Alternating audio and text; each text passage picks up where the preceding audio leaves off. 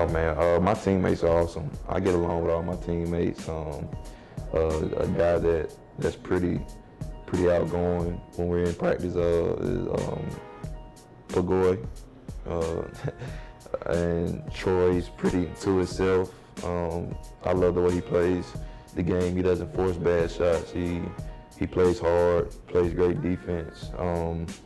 Jason Castro, I can go down the list. Sam Boy, JK, Jay Wash, a lot of the guys, Harvey, they all are phenomenal guys, and they keep me motivated and they give me confidence throughout the game. It's been a different experience for me. I'm loving every experience.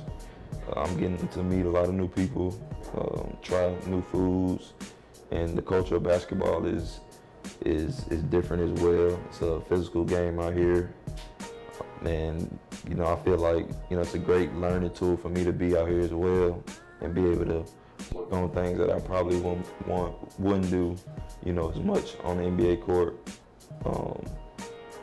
and just taking most of the shots and just seeing the team play through you most of the time it's been a different experience for me, and I enjoy it, and I feel like it'll help expand my game even more.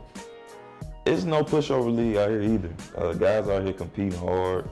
I've been in a few scuffles already with different players, different big guys, and they're physical out here, and I love the physicality because it helps me with my game. It helps me stay cool and be able to play through it, and it actually helps me play better in a way and more aggressive. I'm fine with that if I'm targeted. That's what I'm here for, to prove that I'm one of the best, and I want to be the best that I can be as well, and challenge others as well, just to up their game, and I hope I'm being a little bit of motivation to guys.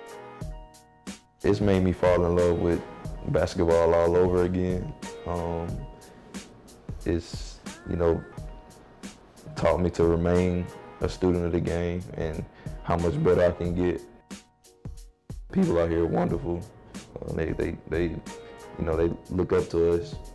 Just being NBA players, just all around the world. People look up to us, and we want to just be a tool to those who want to ask questions, who want to pursue a dream, and that's what we're there for, to motivate and show that we're more than athletes, and to just be a positive influence in those lives.